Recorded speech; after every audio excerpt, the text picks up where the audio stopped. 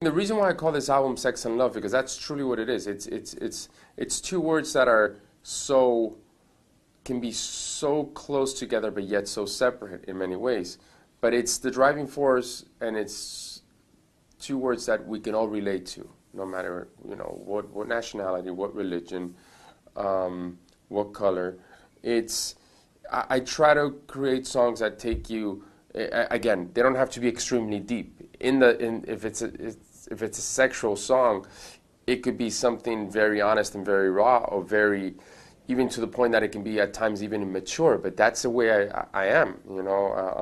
There's days when I go out, and maybe I've had a little too much to drink, and I'm going crazy, and I'll sing a lyric like "'Cause I'm a freak," just because that's the way I felt, and I thought it was, and it's, to me, in that moment, it inspires an idea.